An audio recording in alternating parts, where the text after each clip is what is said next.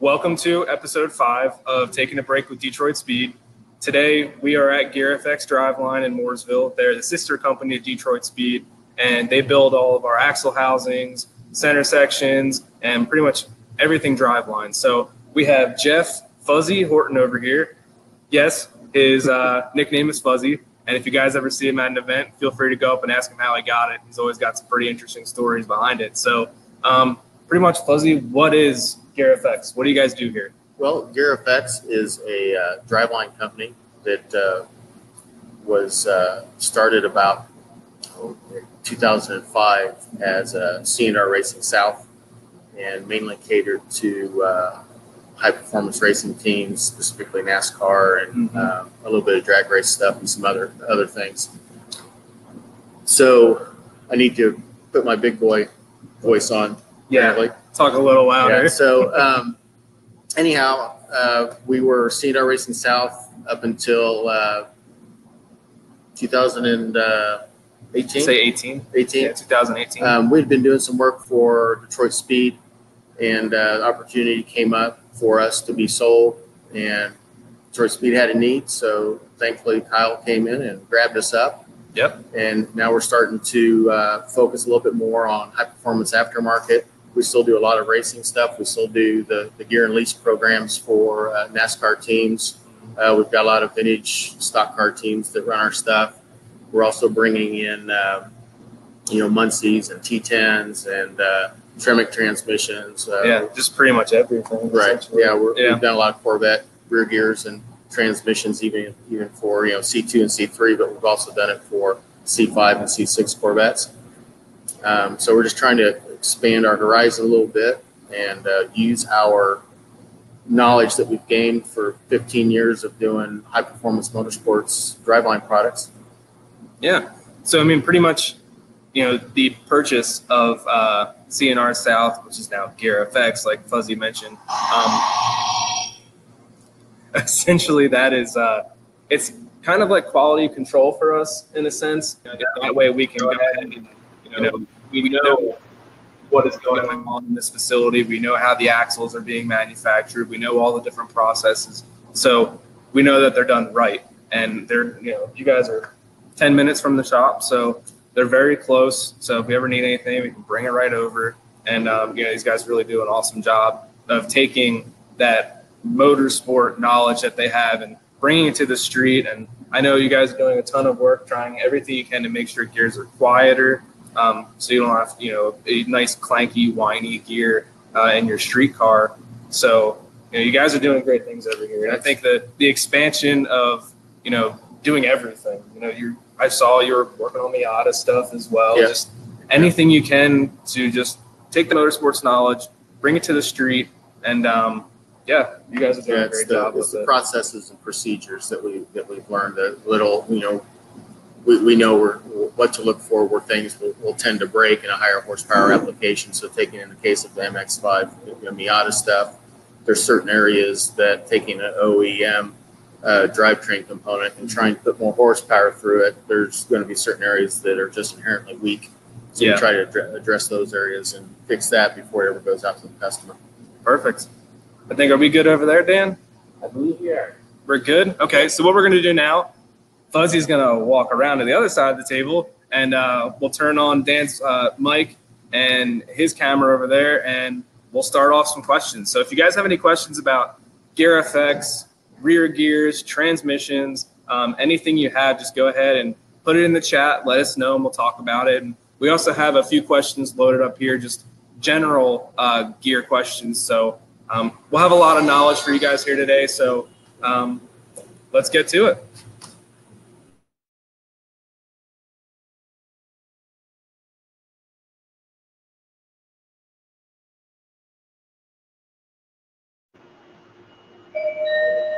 All right, how's that working? Here, we're going to get a sound check real quick. Sound check. Check 1 2 1 2 sound check. Now that I'm done wrecking the laptop here. We need more cowbell. All right, we're good to go. Okay. So we got the thumbs up. We are good. So let's see. So we already discussed who is GearFX. So So Fuzzy kind of, went into detail of who's GearFX, how did they start, and the first thing we have here is let's talk about axle length measurement. When a customer calls in and they need a certain length axle, whether they're running our mini tubs or they're not running mini tubs, how do you determine the axle length? So what do you need to do? Well, so in the case of Detroit Speed, for all of your housings, you have, I think, two widths. You got the stock width, and then you got the mini tub width. When we started doing the housings for Detroit Speed, in order to help GearFX get up to speed a little bit more, we did a housing sheet, custom sheet here that Alex has brought up. So that's in order for we want the customer to fill that out in order for us to make sure that we're not missing anything, because it's a fairly expensive part. It's a heavy part to ship. No guesswork involved. No, right. It's a pain for everybody involved that if something's not right there. The one thing that we do need to address a little bit better is that when the customer's filling this out, they're measuring most likely off an existing housing, right? Yeah, right. So if that happens to be a 10 bolt or a 12 bolt, the pinion's going to be in a different spot. So the Detroit Speed housings, Detroit Speed likes to have everything on a forward 9-inch with a 1/2 inch offset. Right. And that's to give a little bit more room in the transmission tunnel area for 3.5 inch steel drive shaft for more horsepower, a little bit more room to run your exhaust, some different transmission options. So the forward 9-inch rear gear has a 15/16 pinion offset from the center of the housing there. So we want to try to scoot that to the middle to give everybody. I need to add onto the sheet so that people can put whether they want a 1/2 inch offset. So we're having the customer tell us, measure your stuff that's in there now, and tell us where you want things. We need to add in there that, hey, do you want a little bit of offset in this as well? So that's something that's on me to update sooner than later. Yep. Right. Yeah. So if you guys do have any rear axle questions where you need one for your car, you want a custom width, or you're not sure what width you need, that resource is on the GearFX website if you go to the tech tab. So you guys can check that out, figure out what measurements they're looking for when it comes to purchasing an axle.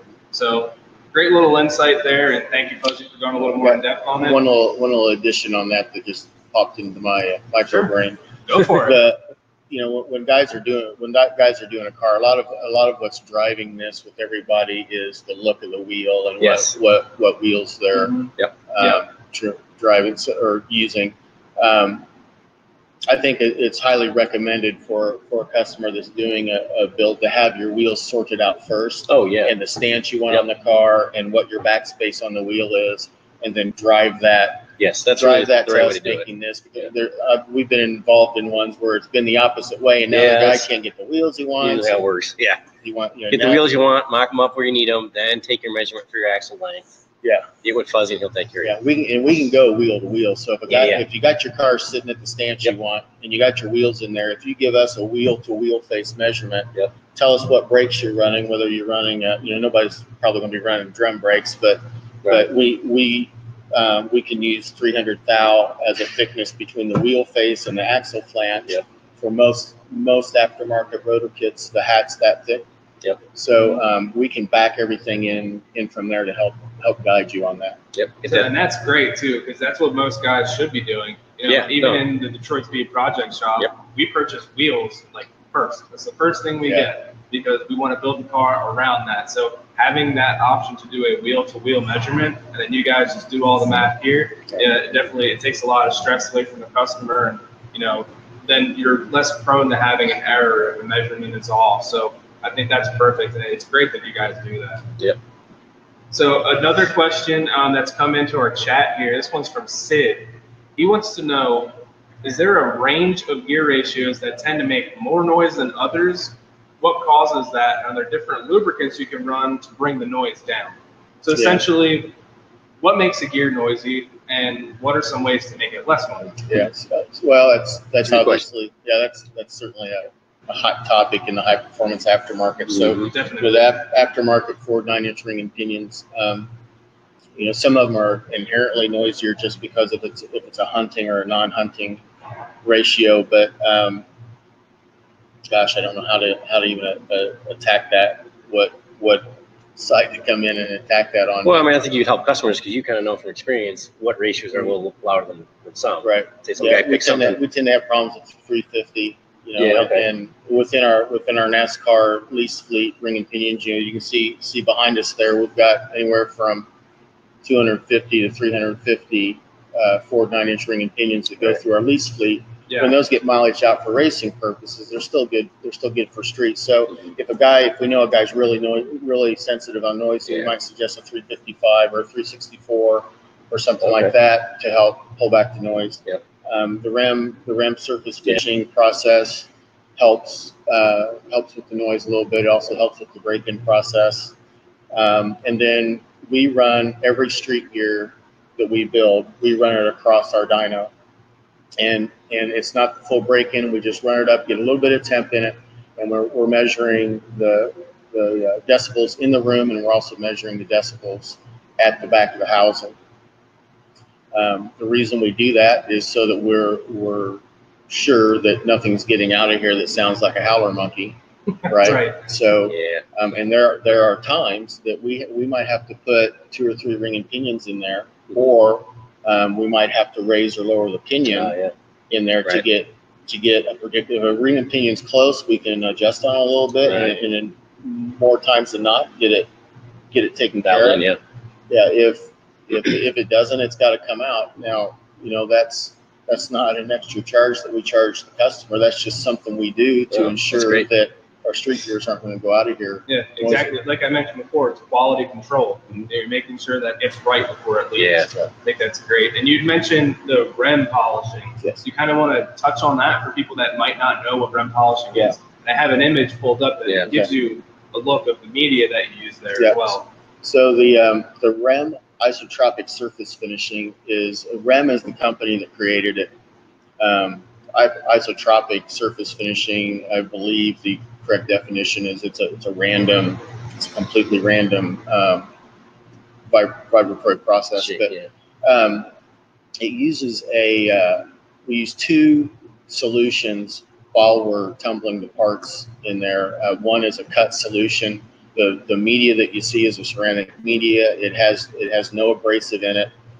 So it goes through a certain time of vibrating the parts in that media. It then switches over to a polish, which gives it the high sheen. What this process does is it takes off the microscopic peaks of on the metal surfaces, especially the machine surfaces. It softens those up, it whittles them down, it creates more softness. It keeps refining that process until it gets down. We can get down to a 2RA finish. We can get down pretty slick. Yeah. There's a before and after shot that is showing. So the before ring and pinion has the phosphate coating on it that comes from the manufacturers. The one on the after is obviously after the process is done. There's also on our YouTube channel there's a video that I explain the process probably a little bit better than I am right now. Right. But and there, I mean, it's a well documented and proven process for reducing stress risers, helping efficiencies, and making a more durable part. And you know, our charge for doing it's $125 for a ring and pinion. That's a piece of mind there. Yeah, I mean, it's if you've got a $200,000 car belt or a $50,000 car belt, another $125 to make sure your ring and pinion's got that little bit much more. Be worth it, yeah. Exactly. Are we answering all of Sid's questions there?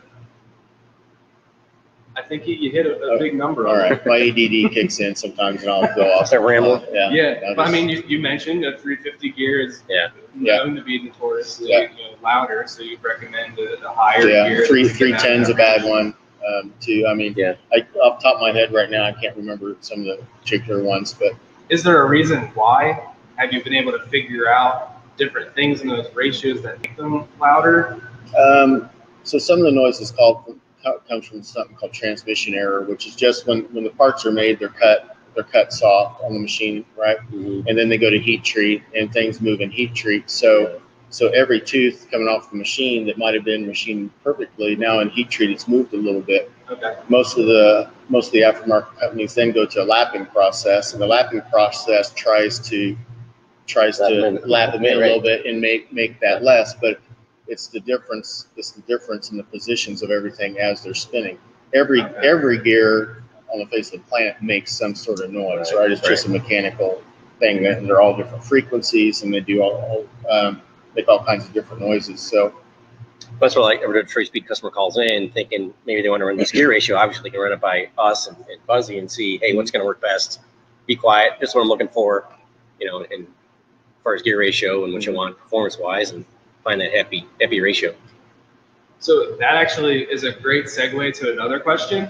So we have Chad here, and he wants to know, on the 9-inch center sections, how do you choose between the S, the H, and the HS series? What is the difference between those, and how do you know which is the one that you should put in your build? Right.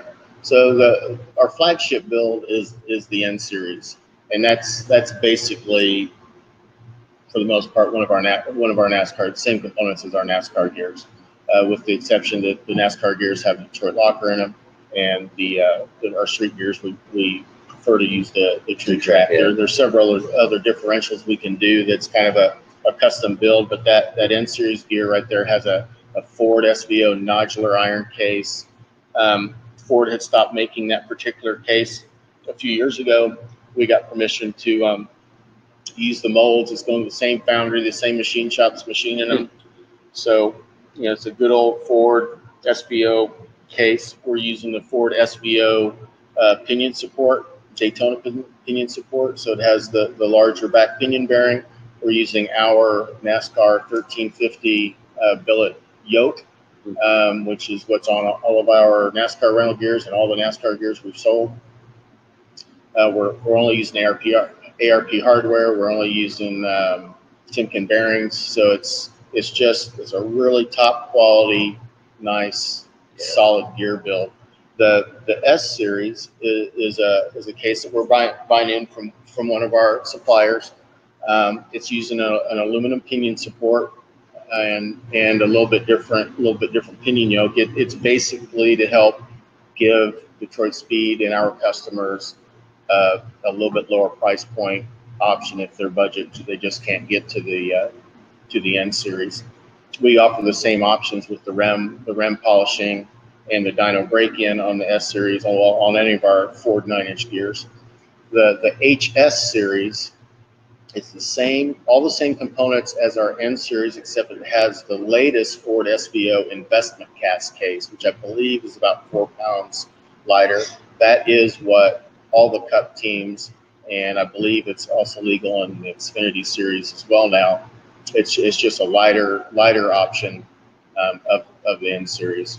We've also got an oil pump option that we can put on here. So if you're looking for the absolute Mac Daddy lightest with all the latest and greatest as the NASCAR teams are using, it would be the HS series with an oil pump option added to it, an internal oil pump right there. Yeah. So that's the oil pump. That's the internal oil pump. Yeah. So what it's doing, it's picking up the oil down there at the bottom out of the case. It's pushing it out through that bulkhead fitting. It then goes to a cooler, and then you run your cooled oil back in. There's a couple places teams are doing it. The vast majority of them are doing it at the back of the housing, spraying it on the top of the ring gear. So that ring gear gets some cooler oil, and then it throws it up into the pinion bearing cavity, cool oil up there. There are a couple of pinion retainer options now that have an oil port that's putting the cold oil, the cool oil right back at the pinion bearings. So yeah, as you can tell, I mean, you are right when you say the Mac Daddy, because that is as far as those 3 options you named off, this is the more expensive option. Now, if someone wanted to put this gear in a street car, is that something that you would advise as well? Or is this is a strictly racing part? I mean, I know. No, it'll work fine in a street car. It's just I think the the benefits of a pure street car, even if it's a really high end build. If you're not going to autocross or road race, where the unsprung mass is kind of a want that you need. And the oil pump, definitely, a road course car. Yeah. You'd want that. The oil pump option on the streets probably. It's going to be good when you're hanging out at Good Guys or someplace like that, and you're comparing notes with the guy next to you. It would be pretty good. But for the street, it's probably a bit much. You get that street cred. Yeah, street cred. That's right. Yeah. So here's a really good question: why do NASCAR teams lease third members?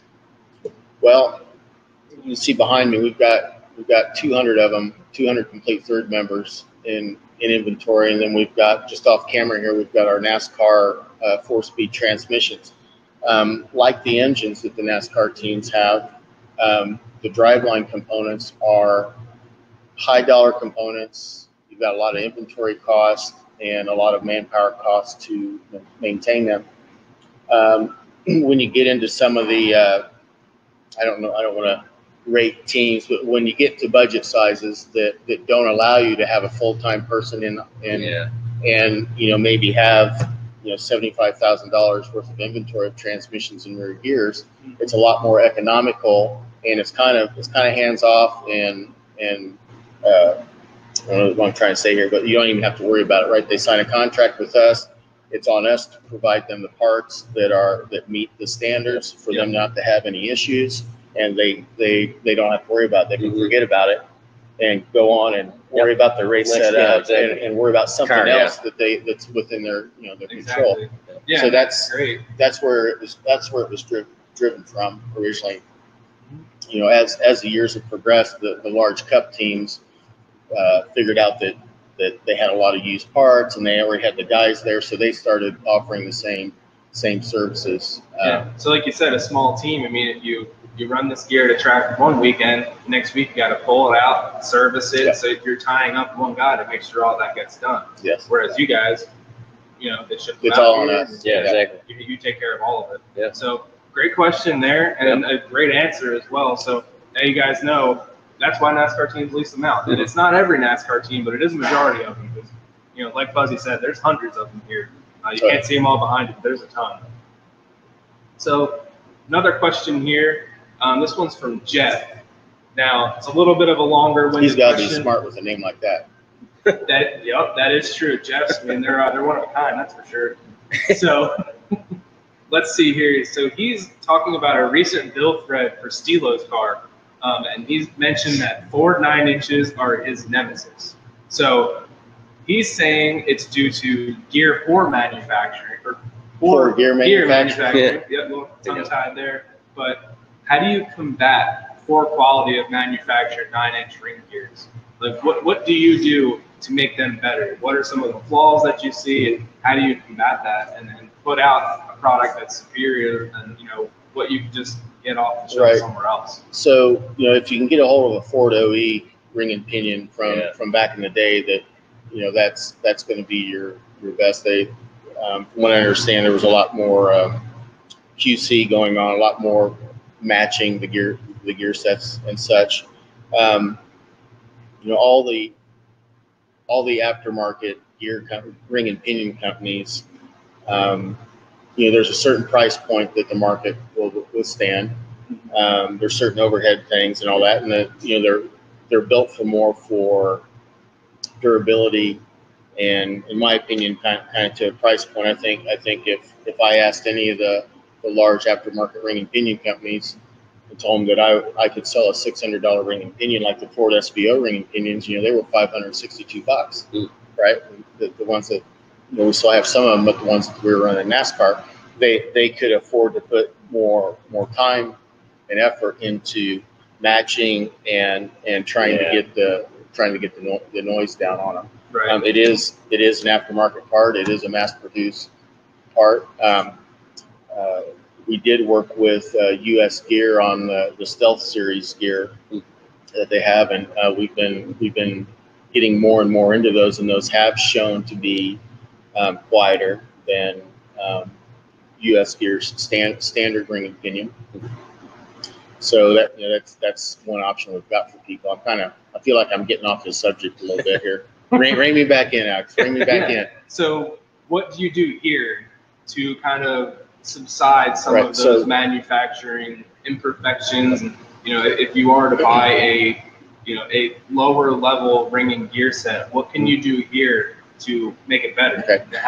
Why Mark Stilo says that this is his nemesis. So what do you guys do to kind of make that easier and make these gears better? We hand deburr every ring and pinion. Yeah. There's a couple areas on the ring and pinion that we feel helps with that. Up on the long part of the tooth. We also deburr down in the edges and stuff too. That's something that we just started doing in race gears. It's to remove stress risers and such. But the other thing that it does is it makes sure that whoever's doing it is physically looking at every tooth. If you pull gear out of the box, you go wash it off. You set up your ring and pinion, and it might not be until you're laying the pattern or trying to do the backlash that you see that there's something on there. The rent process helps as well, and then again, with us throwing it on the dyno and just running it up to try to do it. I realize the guy that's building something at home can't do that. Right. So I guess deburring it, getting it rem finished would be a help. I think one of your other Sid asked about oils as well. We recommend running a 75-140. Okay. We have seen just with the same gear on our dyno, going from a light oil to a heavy oil helps calm a little bit of that down. It's not a magic bullet, but it does help calm a little bit of it down. So you want to say that one more time just so everyone can mark that down? What weight do you use? 75-140. So there you go, 75-140. Now what about for braking though? Is that different? The break-in oil that we use is a driven break-in oil, and it's 75-90, I believe. Okay. Yeah. One of the most common gear oils out there is 75-90. If the guy's living in the UP in Michigan, you can find it. You only got a few months a year that 75-140 is probably usable before it turns into molasses. Yeah. But, for the most part, especially if the guy's autocrossing or, heaven forbid, he's street racing or some other, because that's illegal. Of course, definitely. That's right. No one does that. I'd put the 140 in there just to get the better wear properties. Yeah. So when you break in with the 75-90, like traditionally, how long should a break-in procedure be? We recommend about 500 miles. Yeah. Okay. You get a lot of that is you're going to dump that oil out. The break-in process, we've got that lined out on the back of our birth certificate. So if you get a gear from us, you get a birth certificate for that gear. It tells who's built the gear, what parts are in the gear, who checked off on the gear, what if you purchased the dyno. It lets you know what the dyno numbers were. So and then we keep that in a database. So if you got problems later on, you just give us a serial number. We can go back and check that stuff. Again, I've lost my train of thought. Well, yeah, you're supposed to keep me on there. And that happens for you. But What in the world was I supposed to be talking about? To me, it just seems like you guys are just handling every part of the process, start to finish. Yeah. So I mean, what better service can you get than that? So, Exactly. Yeah. You don't have to worry about anything. You asked about the break-in process. What's that? You asked me about the break-in you answered it, but. You answered You keep rambling on. You went off on a little tangent, but that's not a problem at all because the goal here is we want to give everyone that's in this chat room as much information as possible. So the more information you can throw out there, the better. Yeah. I mean, these webinars, we saved them, we put them on YouTube, so this is something where people can go back and reference it forever. So remember, so you'll be able to go back forever and see how much of a ding dong I've been. Just maybe. We got plenty of fun. Let me go back to the break-in process though. So now that you've got the right oil in there and you're breaking it in, it creates a lot of heat at the surface where the teeth meet together, and that high heat. You want to do short runs of varying speeds and let the gear completely cool down. Okay. The high heat on any problem with high heat, it can break down the additive package in a gear, and you want to limit the heat. There's going to be debris and things created when you're doing this break-in process, and at about 500 miles or so, you're going to want to dump that oil out. It helps get all the Flush it out. Yep. flush it out, and then put in the oil, your 75, 140 oil that you want to run after that. Right. So I have another good question here. This one is from Russ. He is in every single webinar we do, so thank you for attending, Russ. And he actually sent me an email just before this. He said he met with you. Let me pull up the email. I already forgot. He met with you at PRI in the GearFX booth, and he Russ, asked I'm sorry that you had to meet first. Yeah, that's rough. So he asked you about the Eaton Quiet Tech ring and pinion set. Do you guys use that here? Do you recommend it? Do you have any more information about it?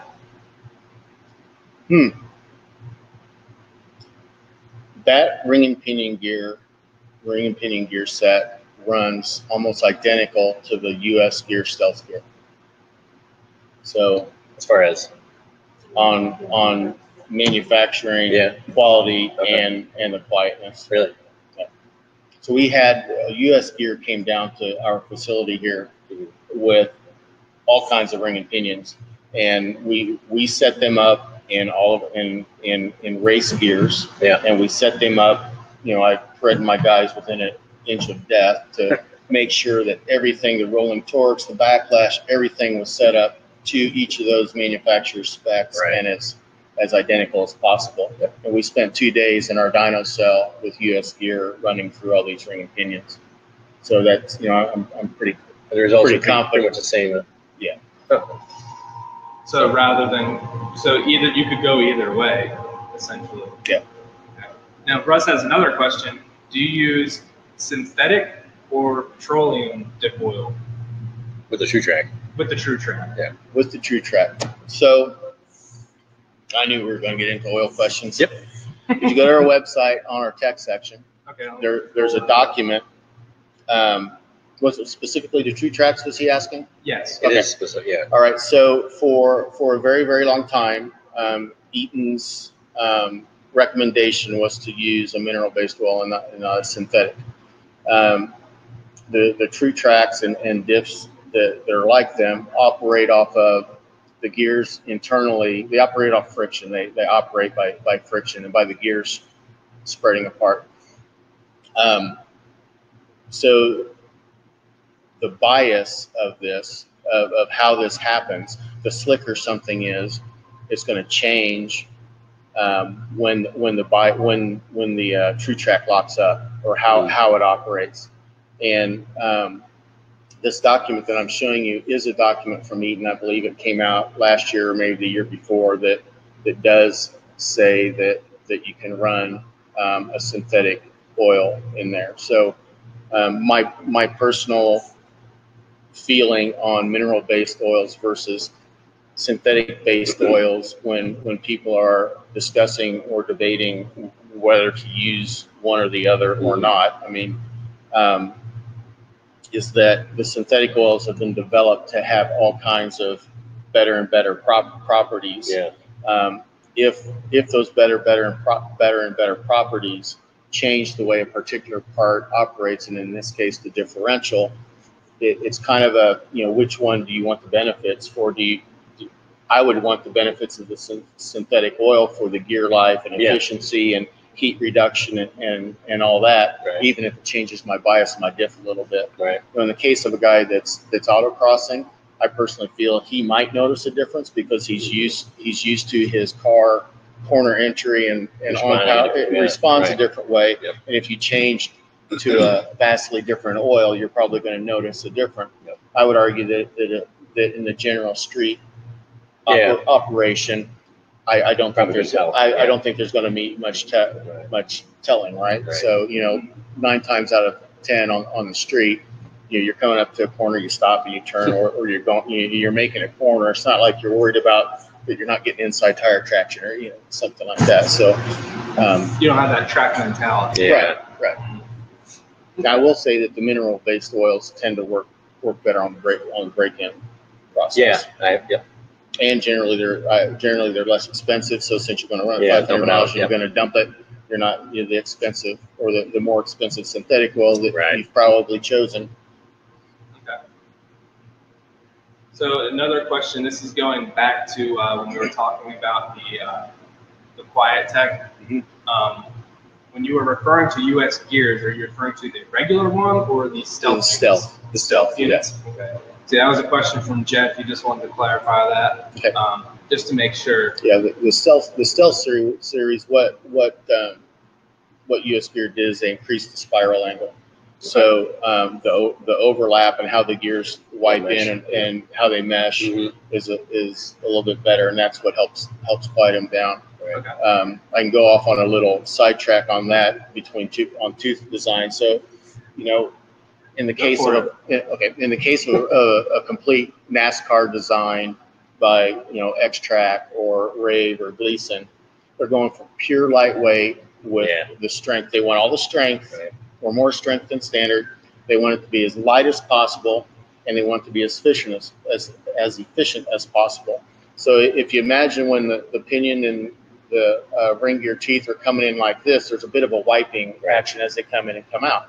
Well, that sliding adds friction. Friction in racing sense isn't very good. However, the overlap and the sliding is good for reducing a little bit of helping with the noise reduction. In the case of these really high end, and some of these ring and pinions are $4,000 for the ring and pinion set, but they're worth it. There's a reason they're $4,000. And just to clarify, that's ring and pinion only, not just the ring and pinion. Wow. Here's your box with 2 parts in it. And they, they must be made out of depleted uranium or something. Hey, whatever. They're made out, but they work really well. Sounds like they work. But on the tooth design of it, they're trying to come in and push on and push off. Come in, push on, push off, because that's the most efficient way to do it. But they are the loudest things you ever heard, because there's that. If you can imagine, there's that. It's almost like a ticking. It's almost, you just keep speeding that ticking up, and it turns into a whine. Where something that slides in, pushes off, slides out, is going to be quiet. Perfect. I like these little tangents you go on. My whole life's one big tangent. So we're gonna go back now. If nothing else, I'm trying to break it. When you flush out the fluid, what's the best way to do it? Do you need to put a little bit of new stuff in, let it drain out, and get it completely out? I would do it while it's still warm. I'd go, go drive it, let it, make sure everything's churned up really good and it's hot, and I pull it in. And by the time you get it up on a lift or you get up on the jack stands and it's cooled down enough to where you're not going to melt your fingertips off, everything that you need to come out at that point. So don't do it cold. Yeah, don't do it. Yeah, perfect. So that should answer that from there. Here's one. We're gonna pick your brain right here. Okay. So Stanley, he has a BorgWarner T10 and a '63 Corvette. He said it only whines in 3rd gear. 1st, 2nd, and 4th have no noise. It was rebuilt by a private party, and it only has about 400 miles on it. Aside from the whine, it shifts with no difficulty, and it was built with stock components. If it accelerates in 3rd gear, it's not as loud. What do you think would cause that whine? I would say there's an imperfection. Most likely an imperfection on either the countershaft cluster on that gear or the gear up top.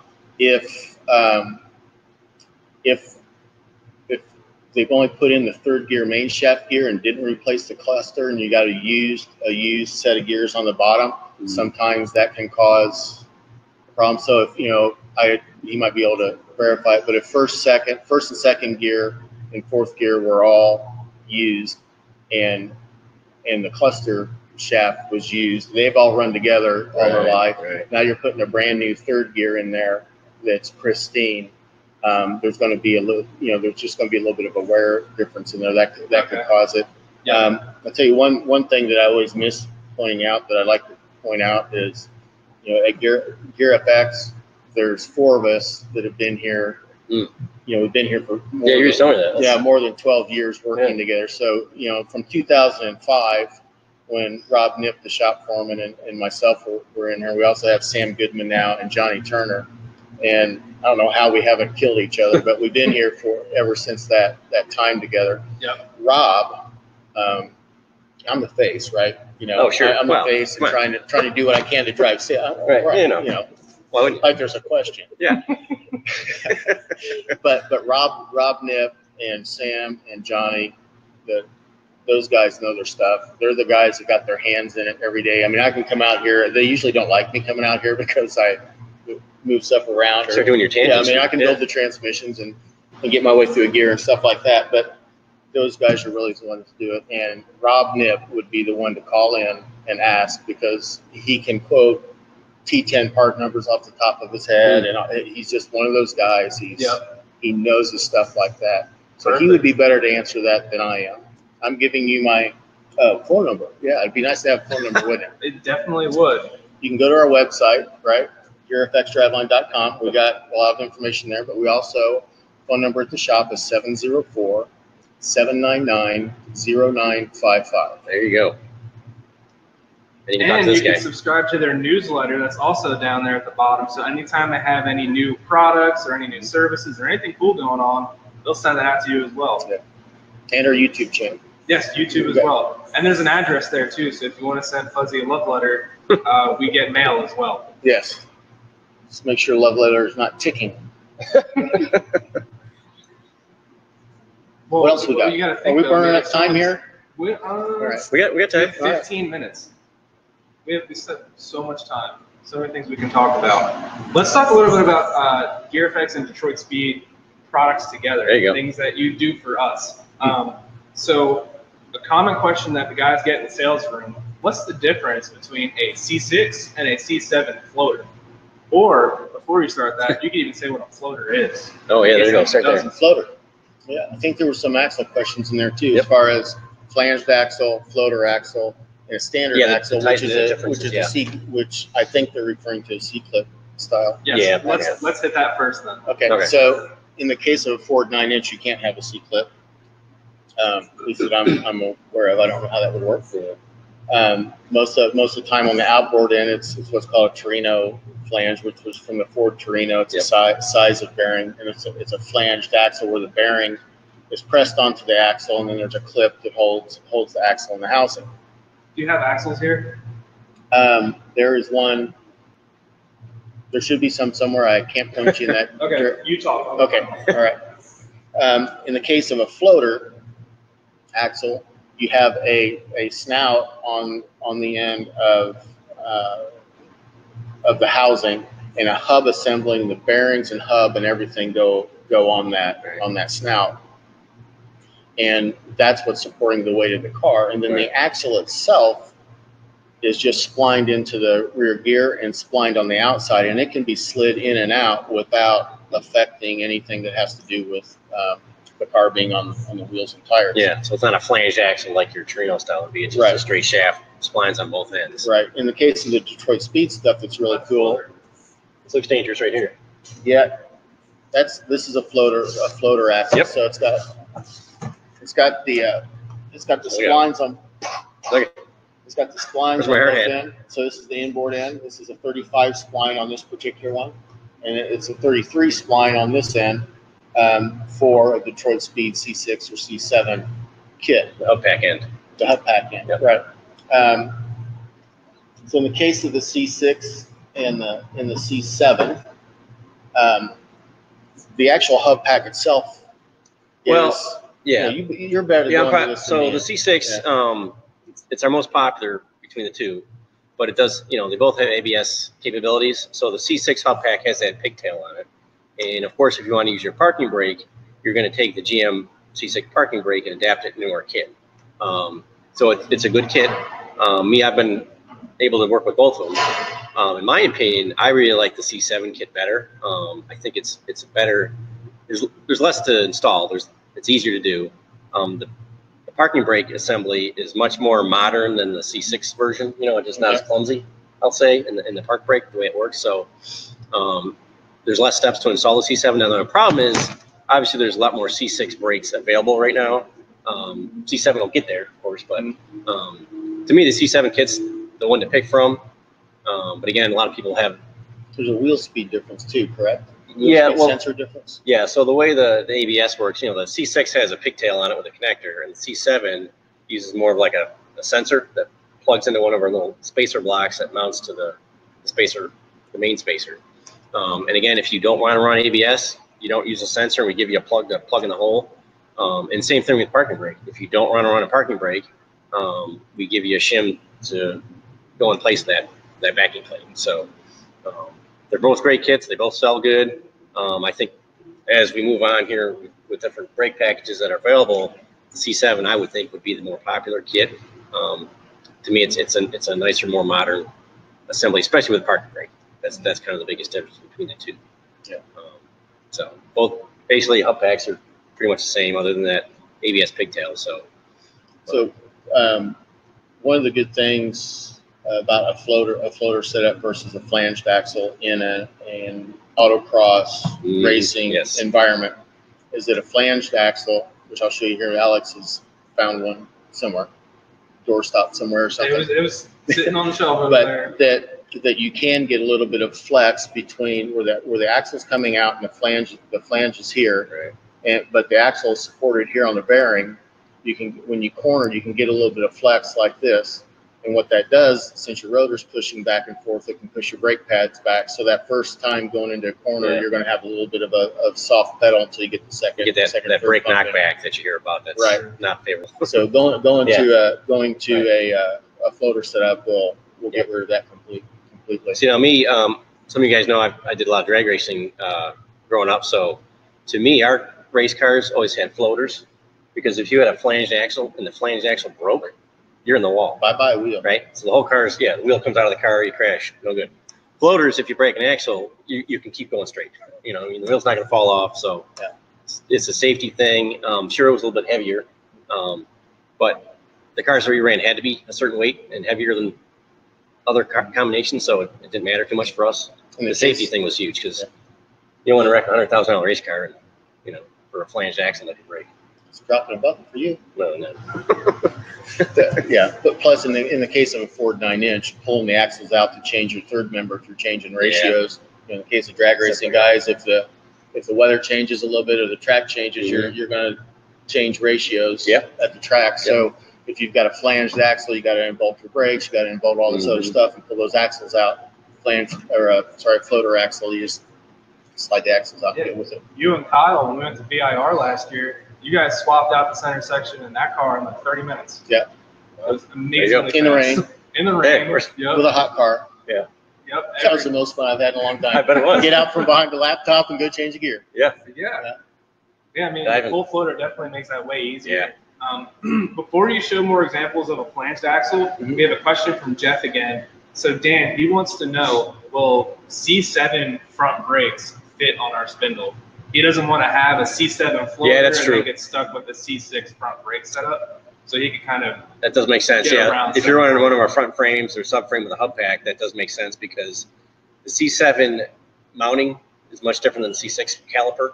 So our upright really that we have on our subframe and other frames is for C6 brake size bolt span. So in that case, you would, if you did a C7 floater and our subframe, you wouldn't be able to have the same brakes front and back. So that is a good point.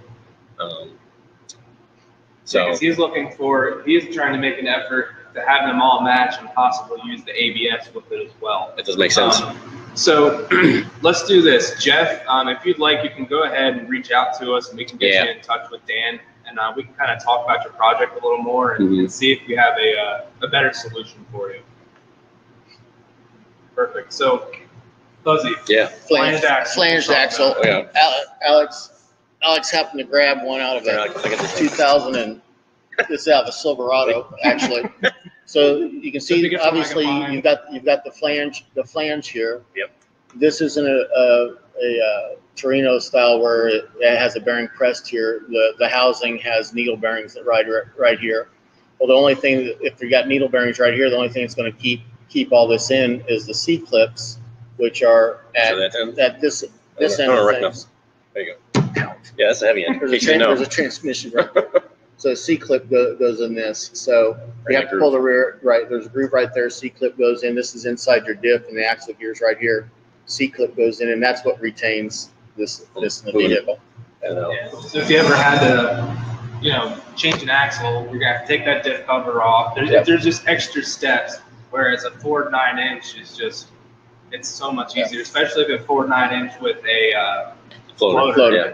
So speaking of Ford 9-inch, another thing people want to know is, what is a Torino flange axle? So what's the difference between Torino flange compared to our C6, C7? What is a Torino?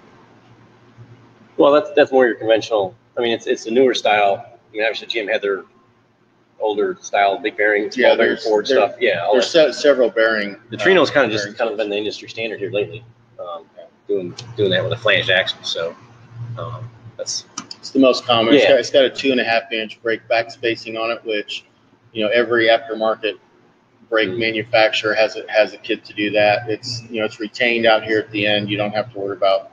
So essentially, it's just the industry standard, axle.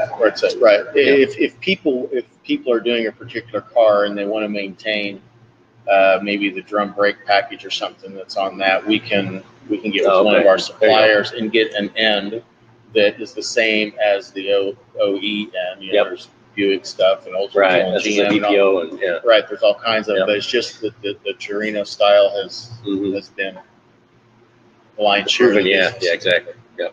But if you were building a muscle car in 2020, I would certainly lean towards that floater design. Yeah. That's just a better. It's slowly becoming the industry standard. It is. Especially within the racing industry. And, guys that are building autocross and street cars. Plus, I mean, you can also talk about maybe the dangers of having a flanged axle compared to a floater. What happens if a flanged axle breaks? Yeah, that's kind of what we were mentioning with the racing. I think he was on the axle. You were hunting for that one. Yeah. We've checked that box. We did. All right.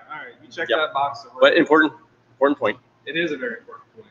So this would be a quick answer. I'll go ahead and do it for you. Jeff had just asked, do you guys work on different transmissions or just NASCAR? So yes, I mean, they work on T56. We don't do any automatic. No automatics? No automatics. Okay. Perfect. So there you go. Manual transmissions. Any of your needs, go ahead and call GearFX. So another quick question Russ has, do you make your own axles? Are they heat treated? What do you do, or where do you source axles? Currently, we aren't at the point to where we make our own axles. We have a couple of very good suppliers that we use. And I believe, I'm not going to talk out of turn since I don't know for sure on the alloy that's used, but it's a very high quality axle from name brand companies, name brand suppliers. And do they heat treat them? Yeah. Okay. What's the benefit of heat treating an axle? Strength? Well, yeah, it's strength. And your splines need to be heat treated. I don't think the splines will last very long. No. Soft. Yep. So another question here from Scott Kramer. He wants to know, how come wave track differential didn't become popular? Are they good or are they bad?